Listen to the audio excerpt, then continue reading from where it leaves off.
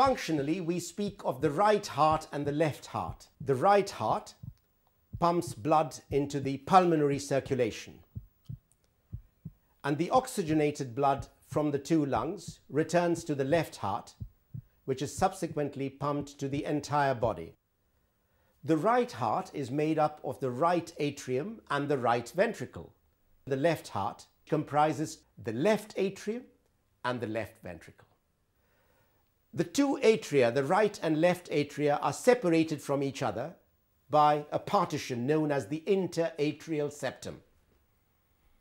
Similarly, the right and left ventricles are separated from each other by a thick septum, which is the interventricular septum. Let's now take a look at the interior of the heart. Let's look at each and every one of the four chambers, starting with the right atrium. The right atrium receives venous blood from the entire body.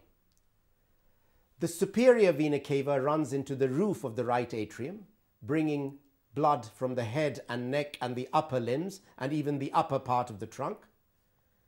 And the inferior vena cava enters the floor of the right atrium, bringing blood from the entire body below the level of the diaphragm. In addition, the venous drainage of the heart in the main enters the right atrium through the coronary sinus. And all this deoxygenated venous blood in the right atrium is pumped into the right ventricle through the right atrioventricular orifice. So when you look at the interior of the atrium, you see that most of it is rather smooth-walled. And projecting from the right atrium is a little appendage. That little appendage extending from the right atrium is the right atrial appendage, or the right auricle. And the valve between the right atrium and the right ventricle has three cusps and is therefore spoken of as the tricuspid valve. And the function of the tricuspid valve is to prevent blood from flowing back into the right atrium from the right ventricle. We now move through the right atrioventricular orifice, past the tricuspid valve, into the right ventricle. Now take a look at the interior of the right ventricle. See how different it is from the inner aspect of the right atrium. It's ridged, and every now and again you come across a nipple of muscle. That is the papillary muscle. And you can see that these papillary muscles send out thin cords which attach to the edges of the cusps of the tricuspid valve. And these cords are called chordae tendineae. The chordae tendineae perform a very important function. When the ventricle contracts, so do the papillary muscles. And when the papillary muscles contract, they exert a tension on the chordae tendineae, which hold the cusps of the tricuspid valve together and prevent them from prolapsing back into the right atrium. Once in the right ventricle, the blood flows into the outflow tract of the right ventricle called the infundibulum. And this takes the blood into the pulmonary trunk. Between the pulmonary trunk and the infundibulum, which is the outflow tract of the right ventricle, is an opening. And this opening too is guarded by a valve. This valve is the pulmonary valve. And the pulmonary valve has three cusps to it. The function of the pulmonary valve is to prevent blood from being regurgitated back into the right ventricle from the pulmonary trunk.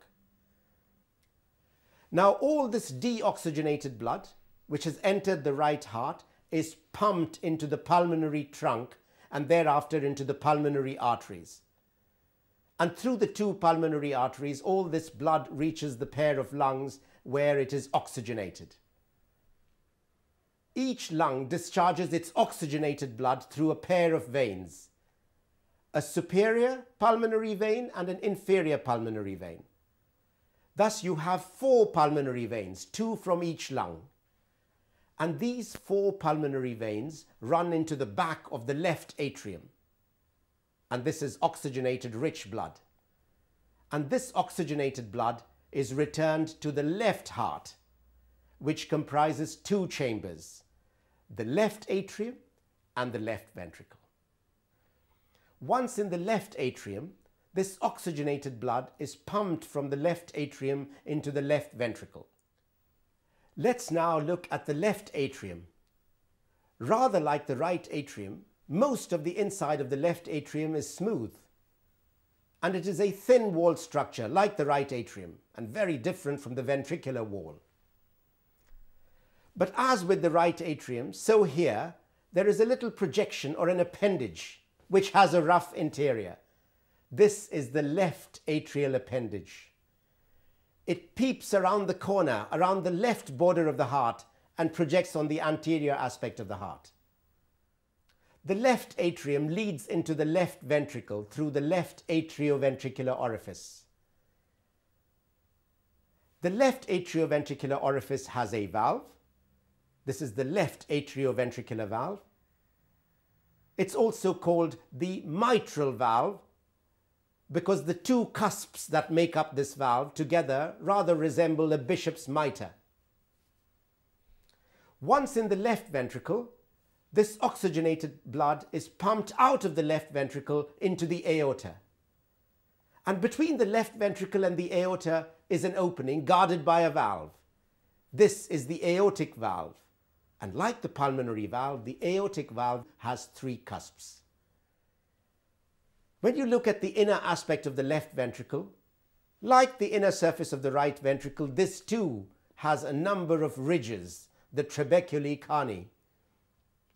And some of these ridges have broken free to form papillary muscles, which have chordae tendineae coming off, which attach to the edges of the cusps of the mitral valve. They perform the same function that the chordae tendineae in the right ventricle do, which is to say, to prevent the cusps of the mitral valve from being prolapsed into the left atrium when the left ventricle contracts. So we have had a look at the four chambers. Thus you see there are two pumps working in parallel. The right pump comprising the right atrium and the right ventricle with the tricuspid valve between them, and the left pump comprising the left atrium and the left ventricle with the mitral valve between the two. The right heart pumps blood into the pulmonary circulation, and the oxygenated blood from the two lungs returns to the left heart, which is subsequently pumped to the entire body, head, neck, limbs, and the rest of the trunk. Your anatomy